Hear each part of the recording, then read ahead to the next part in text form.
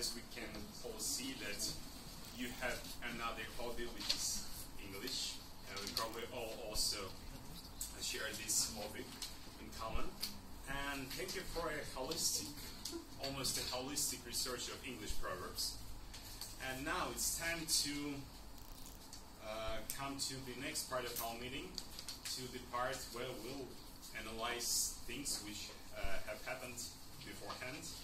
And I would like to invite to this stage a person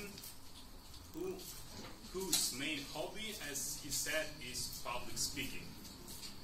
And actually we can see it a lot here on this stage, and probably not only here but in other places, and as well he from some period of time became a stand-up comedian.